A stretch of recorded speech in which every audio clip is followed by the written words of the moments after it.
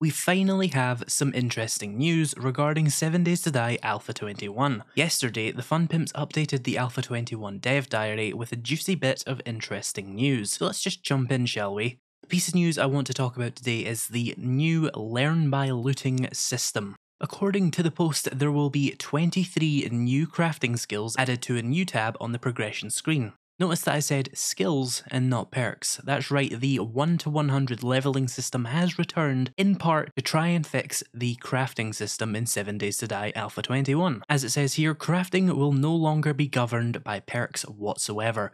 So for example, Miner 69er will no longer unlock iron tools or increase the level of tools you craft. From this point forward, it will only increase your block damage. Crafting harvesting tools would now fall to one of the 23 new skills, presumably the one called harvesting tools. But some of you more long-time players may be a little bit confused. Didn't this system already exist way back before Alpha 17 and wasn't it horribly abused? Yes. It was, because back in the day, we'd craft 1,000,000 stone shovels just to make sure our crafting skill was high enough, and then craft max level iron and steel tools as we wished. It was an exploit that the Fun Pimps hated so much they reworked progression entirely. Well, you might be wondering, how do they intend to stop it this time? Well, I'd like to remind you this is called the Learn by Looting system, and according to the post, there will be 23 new magazines added to the loot table, each of which will correspond to one of the 23 crafting skills. If you read the harvesting magazine, your harvesting tools crafting skill will increase by 1 point.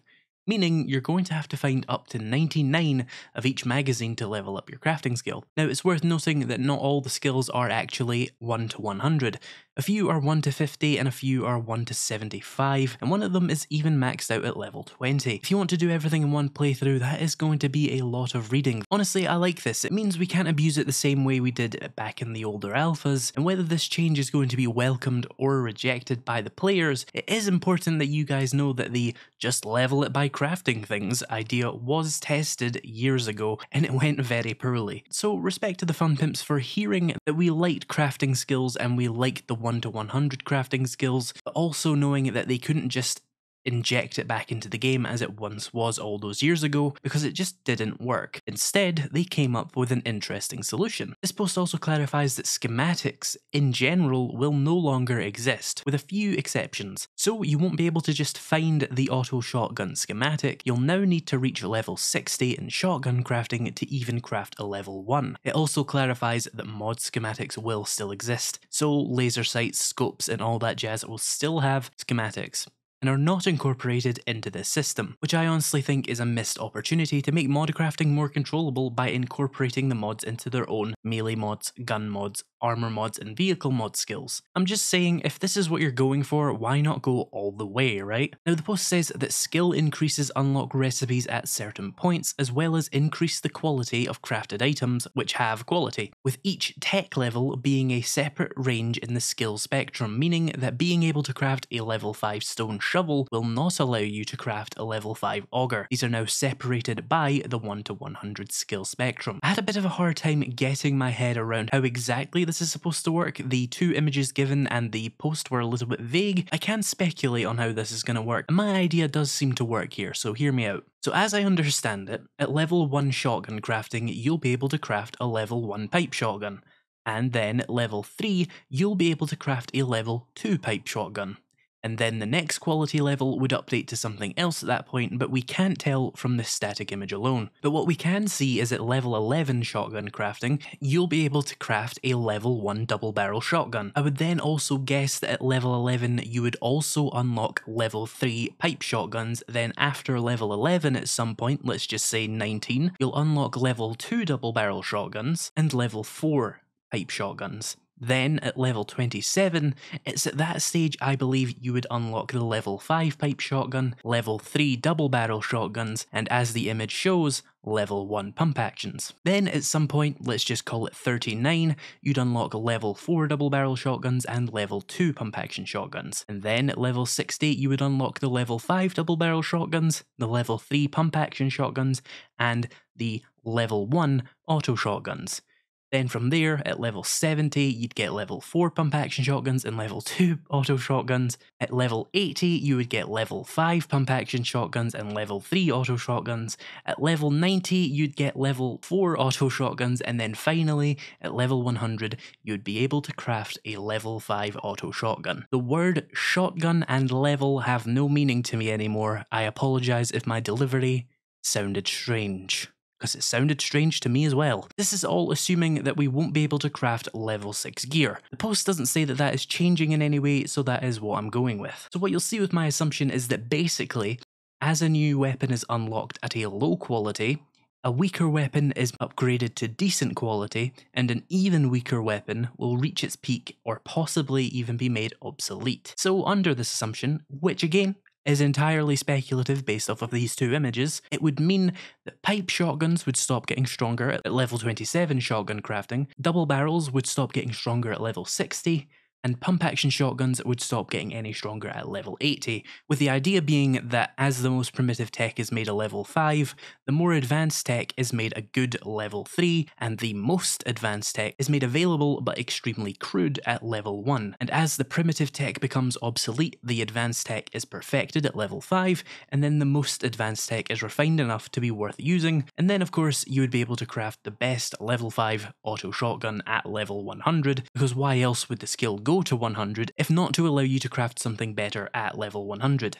If you could craft a level 5 auto shotgun at level 80, then why would the skill progress past 80 when all it controls is the crafting level of the shotgun? But again, big disclaimer, that is purely speculative based off of the two images and the post. But it does seem to be mostly the only logical way I could see this working. Speaking of the post, let's go back to that. It says that skill magazines can be bought, found, or received as quest rewards, so if you were concerned about it only coming from looting, you can rest assured that questing will still be by far the most efficient way to progress. It also says that the topic of the magazine matches the locations you would expect to find it in the world.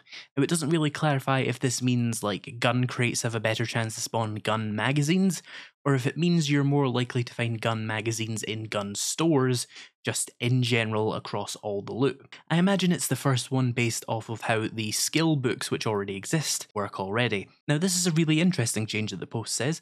Perks will now govern the probability of finding like-themed magazines and parts for those recipes. Quote, perk into shotguns and you will notice more shotgun-themed magazines and shotgun parts in the world, unquote. I like this. It means that you'll be able to influence your ability to craft things with their corresponding perk.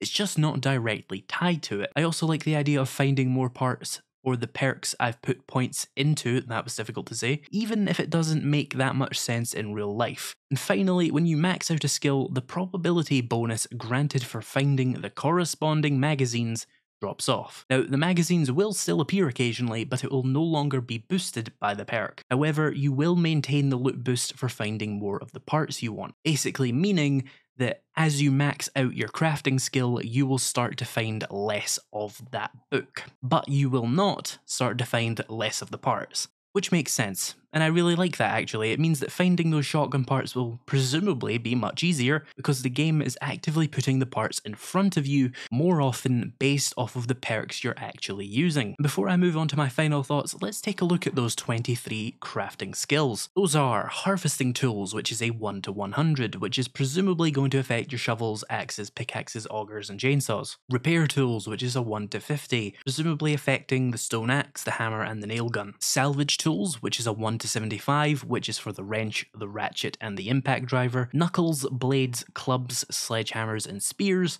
5 main melee classes, all of which max out at level 75. Bows, handguns, shotguns, rifles, machine guns, and explosives. The 6 main ranged classes, all max out at level 100. Robotics is interesting because it governs both batons and robotics. Interestingly though, there's no plasma baton here. I wonder if we might see that plasma baton added later, and a 24th baton skill added, separating the robotics crafting skill into robotics and batons, with batons presumably only having 75 skill levels like the other 5 melee classes. Armor is a 1 to 75 skill. Thank God I can finally make better padded armor without having to invest a perk point into the light armor skill. I really like that actually. Medical is a 1 to 75, RIP the physician's main appeal. Food is a 1 to 100, Master Chef is now presumably exclusively a cooking speed perk, so RIP that perk as well except for maybe rank 4. And seeds 1 of 20, because as if farming wasn't annoying enough already, now you have to find 20 magazines. There's also electrician 1 of 100, rest in peace Advanced Engineering's secondary appeal. Traps 1 of 75, rest in peace Advanced Engineering's tertiary appeal. Workstations 1 of 75, RIP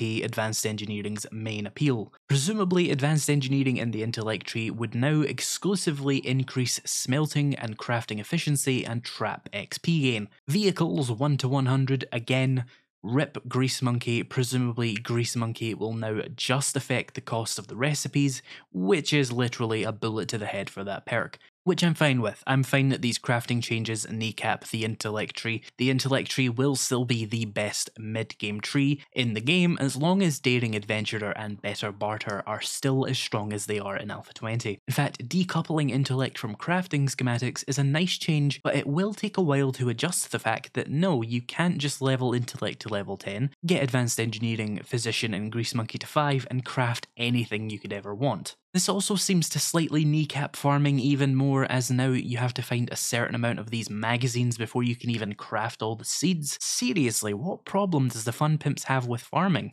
Did a farmer shoot their dog or something? Damn, leave agriculture alone for 1 minute, Fun Pimps. Overall though, I think the learn by looting system is a pretty interesting compromise for those of us who wanted those 1 to 100 skills back without reintroducing exploits. And I definitely think it's going to have mixed reactions, with one side loving the new pacing and depth, with the other side maybe having a slight brain hemorrhage over what they would call an unnecessary change, which I do agree with. There are more important things to be fixed with the game. My opinion is, as I said, it's interesting, and I could see it working, and I could see it being really fun. Or it could be absolutely miserable and bog down the game even more, and make me turn even more into the sweet, sweet embrace of trader rushing to just ignore crafting in its entirety. I do have to admire the Fun Pimps Concrete Coconuts for making such a drastic change to a key feature. Whether it's a good change, only time can really tell. What about you? Does this change scratch the itch of a more in-depth crafting system? Does it seem like unnecessary complication of an already functional and accepted system? Are you going to make the obvious joke about it evolving just backwards? Are you going to leave me a 12-paragraph essay? Could you maybe not? I'm not your high school teacher. Did a farmer kill your dog and give you an undying hatred of the agriculture industry like someone at the Fun Pimps has clearly got? Let us know down in the comments, and of course if you want to stay up to date with 7 Days to Die news, hit that big red button unless you happen to be a world leader, in which case press the red button on the screen, not the one with the glass case and the funny little key. Thank you to my channel members for making these videos possible, and thank you so much for watching, and I'll see you in the next video.